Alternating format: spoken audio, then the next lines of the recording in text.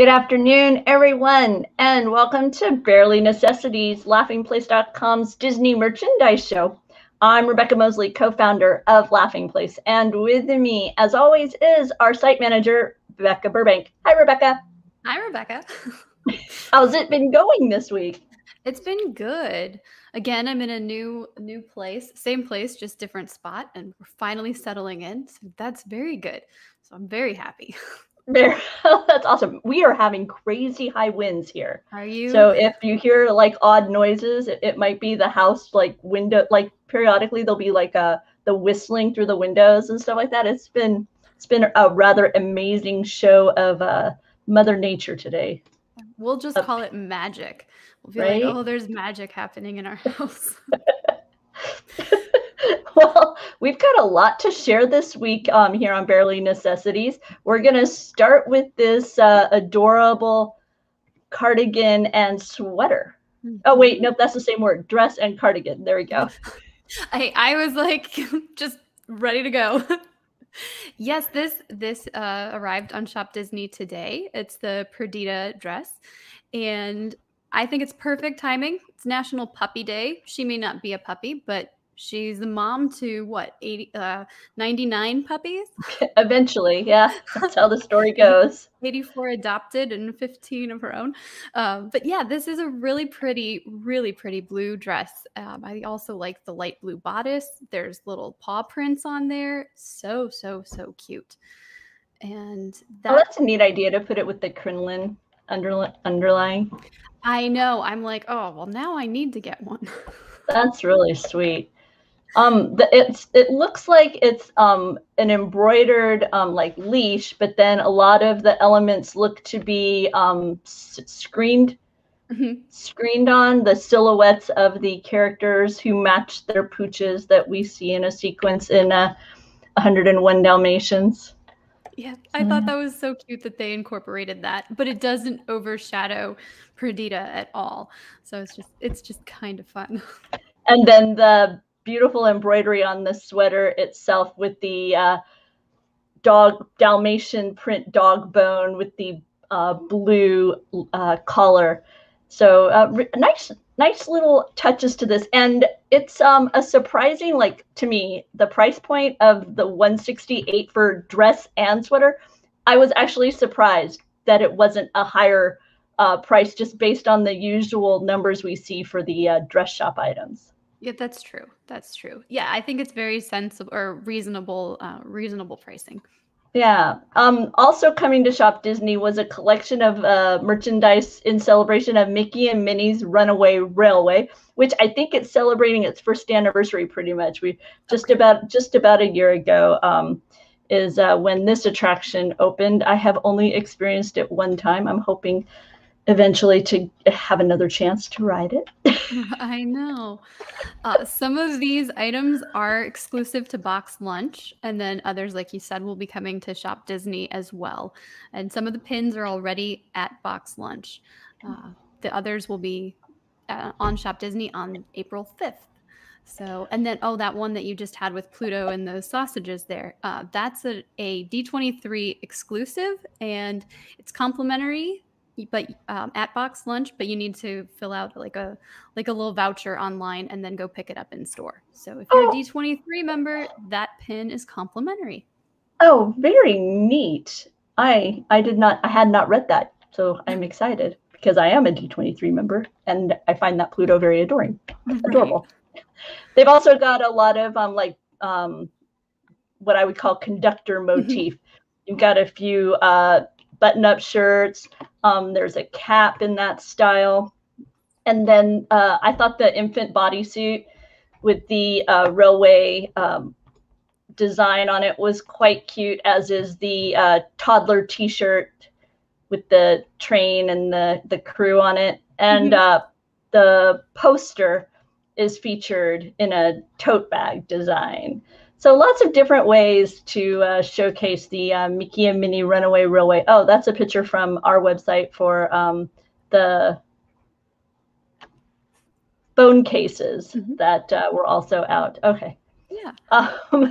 Let's see. I I'm going to hit the stop share button so that I can switch over to the browser and we can talk about the Hasbro stuff that people might want to pick up for Easter. Yes, Hasbro sent us an email with several of these items, and they asked if we'd put something together. So this is their Easter gift guide. And I think what's great about this is they're very budget friendly, cute little items to put in like an Easter basket. And they suggested in place of candy. So that's so true. Some people might not want to be focusing so much on the candy aspect, and you can get some really cute toys. Everything here ranges from either $3.99 per item up to $19.99. So it's not really expensive, and you can easily stock up on a few items, but mostly Star Wars and Disney princesses. I like how these mission fleet items are a bit more chunky for smaller hands. So if you have a little one who's interested, not tiny, obviously, because you're still dealing with smaller pieces like the pistol with the stormtrooper over there. Right. But they are a little bit more bulky than the ones that I remember from when I was younger. I was going to ask you, Becca, were you a like authentic purchaser, or okay, this is what I'm saying. See these lightsabers? I think they're quite adorable with the character design and everything, but I was one of those where I wanted like movie authentic. Like, well, it doesn't look like the same one that Leia used, you know, not Leia, Rey used, or the same one that Yoda used in the prequels, you know, that kind of thing. Were you that where you would look and see how similar it was to a film, or did you just enjoy the toy? If it was something I was buying for myself, then I would definitely have held out for the movie replica. But if this was something that someone gave to me, I'd be like, yeah, this is cool. Right? So yeah, I mean, on the whole, I'd prefer the replica item, but I would have fun with those as well. And then they also, in this collection from Hasbro, they are showcasing these little princess secret styles, and the clothes can come off and on so that you can get them ready for the ball. And then the other item they had in this collection is their dresses are enormous, so that they open up to have like a mirror. Yes. It's like, it kind of reminded me of Polly. I think her name was Polly Pocket. Yep. Her dress was so large it covered her entire house. Oh, I don't think I've seen that one, but I remember the little things that you would hold and open, and they would have stuff inside. But the one that totally reasonable. The one that I had, it was like a strawberry shortcake sized doll, and she would fit in the top. Okay. And then her dress would expand. Her dress was like the cover of this house that was like Carousel of Progress. You could rotate it from room to room. And so she had like the living room and then the bedroom, and then it was all hidden underneath her skirt. Yeah. So yeah, I remember that. Your husband comes in with the very humorous, you can add them to your basket or pass over them. Thank you for that, Kyle. Thank you very much. Yeah. Continuing with some of the items from Hasbro, they sent a box of Raya and the Last Dragon toys to our team. And Alex did an unboxing of them here, but I just thought I'd share a couple of the items as well, because they have these fashion dolls. So you've got adult Raya, but then you have younger, and so you can see like the size difference there. Yeah. And with the young one, she has this musical element.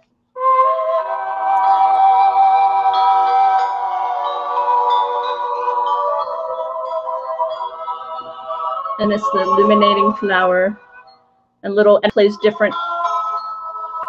It'll play a couple of different themes from the film.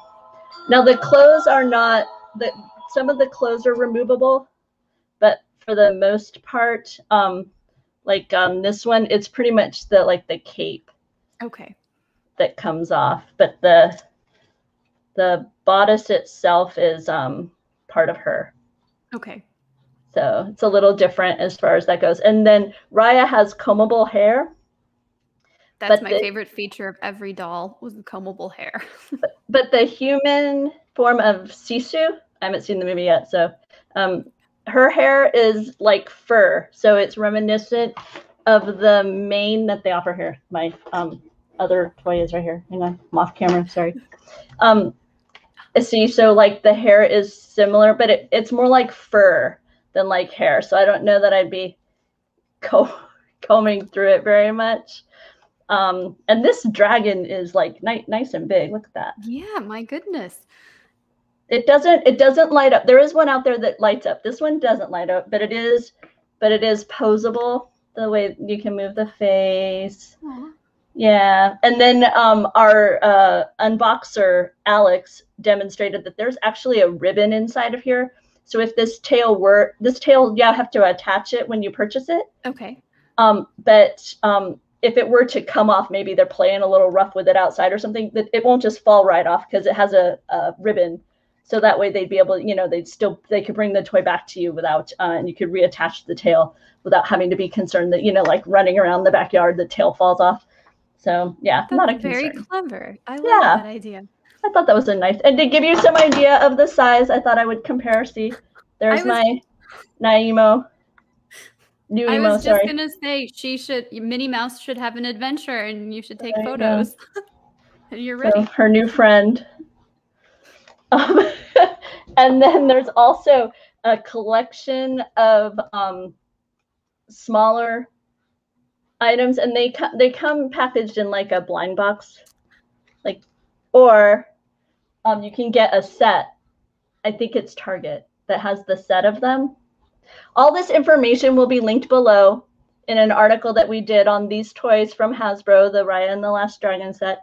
Some of the items in the set, there's a set, but then some of the characters can only be purchased through these like mystery kits. Okay. So like additional characters that you may want. So be sure and visit the article if you want to add to your Raya collection. So yeah, lots of fun stuff from Hasbro. So thank you, Hasbro. We appreciate it. Yes, we do. Let's see. Next, I'm going to share some information about Cake. I made my Raya doll sing again, and I was like, what was that noise? I like that.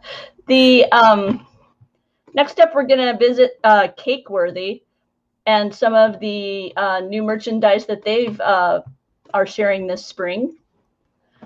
Yes, they have so much, such a cute selection. This is their Disney spring collection, and they have Alice in Wonderland. They have Beauty and the Beast. There's Marie from Aristocats. They even have, and we'll get to it, but they even have Goof Troop, a Goofy Movie, and I'm blanking on everything. DuckTales, right? And then the Muppets. So there's a lot to choose from. Very fun, playful styles, if that is what you like to wear. The all over prints that they've done are really bright and different franchises than we're used to seeing, which has been nice to see more from, like you mentioned, Goof Troop, the Muppets, and they have camp shirts for Goof Troop and Muppets, while the DuckTales design is an all over t-shirt print. And these are all from Cakeworthy. They also have a sweatshirt, kind of an acid wash type look with the Caterpillar and Alice. And then you also have the all over print button-up dress. So there's a jean jacket for Beauty and the Beast. Yep, there you go. So if that's your thing, that it's kind of fun. I don't know that I would wear it now, but like 8-year-old me would have thought that was the best thing ever. Okay, I'll admit it. This is the one that jumped out at me. I really like this jean jacket. I'm like, I love it. I might need to pick up this DuckTales all over print. I mean, it is so fun, and it's the 90s DuckTales, so it's not any of the new stuff or the series that just ended. So lots of nostalgia at play here. Yeah, I haven't yet bought into this flannel with the subtlety yet. Although I do love flannel shirts. So, and this is the first one that they've that's really caught my eye. This "Do You Suppose She's a Wildflower" with Alice simply embroidered on the collar. And then they have the rose poking out of the pocket. That's usually how these Cakeworthy designs are. It's a bright plaid pattern, and then it has the subtle embroidery on the collar and the pocket kind of poking out of the pocket, but then screened on the back is some phrase connected to the featured movie. And your husband is not a fan. He wants, there you go. But it'll have to be, I don't know what anniversary present, I guess. His birthday is over. He already cashed in on the birthday. Yeah. All of the Cakeworthy items that we looked at today range from $29.95 to $79.95. So again, really pretty reasonable with the pricing. And most of these items are still in the pre-order phase, and I guess their expected shipping is end of the month. They're looking at March 31st for shipping on most of these items. Now, I know Becca. Yeah, I tried to get my aunt's hair here. I'm out of butterfly clips. I got rid of those a long time ago. But ColourPop is bringing a new makeup collection this Friday. Launches at 10 a.m. Pacific, and it's themed to Lizzie McGuire. So don't have a lot to show you, but that's the collection. Lots of the gel lip glosses and bright colors and some body glitter. So I love the flowers within the compact. So they're so cute. My question with this is who are they marketing to? Because I feel like millennials were probably a little bit too old to be wearing these colors, but and everybody who's growing up now probably doesn't really know Lizzie McGuire, right? Or am I just assuming too much? No, I'm wondering if some of these are on the edge of coming back again. You never know. Color palettes seem to kind of cycle in and out as to how common we see them. So maybe we are on the edge of seeing this brighter palette of colors again. Yeah, and you can see there's little Lizzie, the animated Lizzie, is part of the design on this as well. So it's kind of fun. Yeah. Oh, no, it's sweet. And like Kyle says, perhaps they will announce a sequel to this collection and then cancel it, reminding us of the pain of the announced Lizzie McGuire, and then it went away. And the filming that started. They even started filming. So painful. Really is. Because I love Hilary Duff. She is such a delight on camera. And if you have a fairy tale romance, right? Because Lizzie McGuire, right? She had a little bit of fairy tale romance, a little bit going on there, especially the movie, which I was a big fan of. You've got the fairy tale wedding collection. I like your note on here. It says, "I didn't realize that Shop Disney was a place where you could purchase engagement and wedding rings." Well, there you go. Now it is. That's right. Yes, they do have their own section. I think they have 6 or 8 ring styles that are available. And this stuff is priced between, the rings are thousands of dollars, but the jewelry that they have is about $500 up to, I think, $20,000.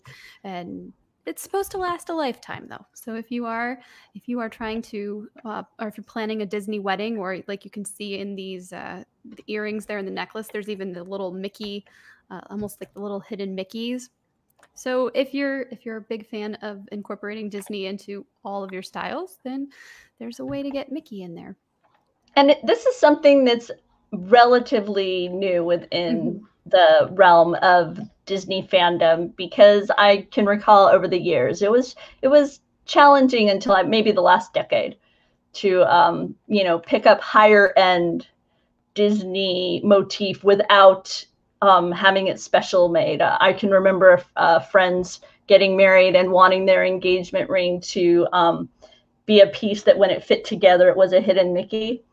And it just wasn't really out there. She had to find a custom jeweler for it at the time. So, it's neat the way that fandom has become a more popular merchandise option just within higher end dealers as well. So these are pretty.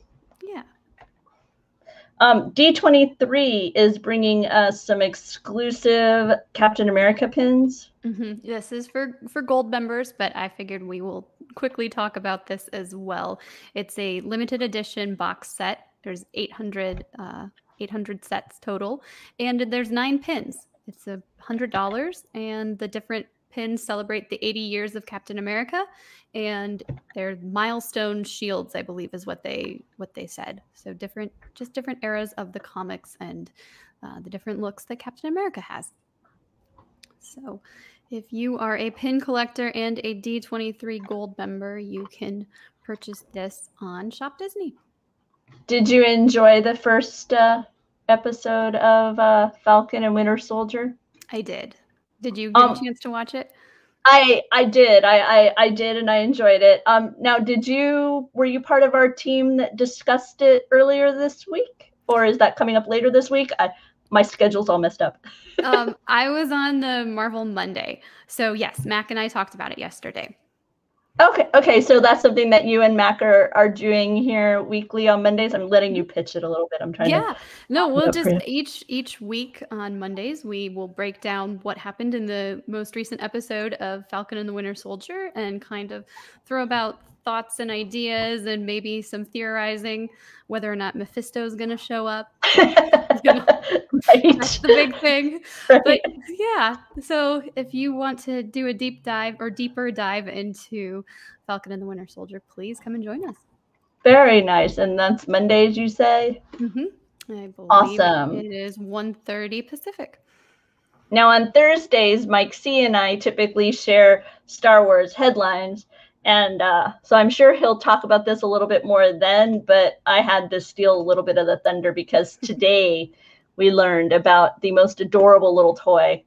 And I'm hoping this video will run so I can share him with you guys, but it's called Galactic Snackin Grogu. Look at him. How cute. It is so cute. He comes with a little blue cookie to nom on, nom nom nom, as well as squid broth. His mouth is what activates his little motion, and he makes all kinds of noises, like little baby cooing and stuff like that. And then pick me up. So yeah, he's very, very cute. He's a pre-order item right now at various outlets, Hasbro Plus, Amazon, Walmart, various places. He retails for $79.99. And his ship date is lots of stuff. His ship date is December 1st of this year. So this is one of those items that ordering it now will help enable you to have it in time for Christmas fun, right? Absolutely. So, yeah. He reminds me a lot. When I was young, I really was jealous of this girl who had baby alive. And when you would put the spoon on her mouth would move, and then she would eat, and then it would go through her, and then you could change a diaper. Yeah. My friend had one, and I got to borrow it for a couple days, and I don't know if it was baby alive, because I don't think I was changing diapers, but there was something where it would eat, like it would drink from the bottle and it would eat from the spoon, and I really, really wanted one. My parents were like, well, no, you can play with hers. I remember her name was Michelle, and she lived in another town, and my dad would every so often, my family would have to go there like for a business type trip kind of thing, and it was like the highlight was I would get to watch, and I was like 2 or 3 years younger than Michelle, so of course I couldn't play with it, and so I could kind of watch her play with it and go, oh, someday I'll be grown up enough to have a baby alive doll. So yeah, and then by the time they weren't selling it anymore. So like fast forward decades later, I'm now like 16, and it makes no sense for me to have one. But my parents felt so bad they went ahead and bought me a baby alive when I was like 16 years old. So I had a baby alive. So there you go. Well, that's fun. It's one of those things. Hey, that might be better than having to do one of the school assignments where you carry around the 5-pound bag of flour. You're like, I'm just going to carry around baby alive. Well, my sister had Baby Feels So Real. Do you remember that one? It was like Stretch Armstrong. So it had like this goo in it. So when you would squeeze it, no, it did not feel so real. Let me just say right now. But that's what it was called. Baby Feels So Real. Okay. It had the weight of a baby, but not the actual physical attributes. It did. Also from Hasbro, more Lucasfilm stuff. They're doing with the Black Series 50th anniversary figures. And while it's in celebration of Lucasfilm, which tends to lead you to think of movies and things like that, this is actually based upon a lot of the extended universe comics. So you have Darth Maul and this green rabbit guy whose name is Jackson. And the way the boxes are, you have the comic art or cover art, and then you open it up and you have the character revealed inside. And so they've announced these 4 figures, and they're Black Series. And we discussed them at length last week on Star Wars Headlines. Mike C. bringing his Star Wars expertise to the discussion to let me have a better idea as to who these people are and a little bit of their biography, because they're not terribly well known to me. So did you know any of the stories or lore before your conversation with Mike? No. With Jackson, I was aware that there was an unusually green humanoid type rabbit in the Star Wars galaxy. But no, I was not that familiar with the characters overall. And it seems like maybe Hasbro wasn't either, because this character, I don't have the box, but it's this character right here. The box is mislabeled. Mm-hmm. And so initially a lot of the announcements going out about which character was for sale were incorrect because they were going based off the box, and Hasbro had to issue a correction to the character. I think the character's name is Kier something. Kier Kanos. Kier Kanos, and I think they were calling it Carnor Jax is what they had it labeled as. Yeah, and so that was a bit of an interesting moment there as we discovered the error of the merchandising. So yeah. It's good to know it happens to everybody, right? Right? Yeah, it was one of those things. And what was really cute was you could tell which websites were like the diehard Star Wars knowledgeable ones versus, places like us that kind of deal with a lot of different things. And so we aren't necessarily going to catch something like that. So yeah, it was fun to watch that kind of initial announcement happen and then the various corrections along the way. But now here at Barely Necessities, it's time for the Sensational Seven.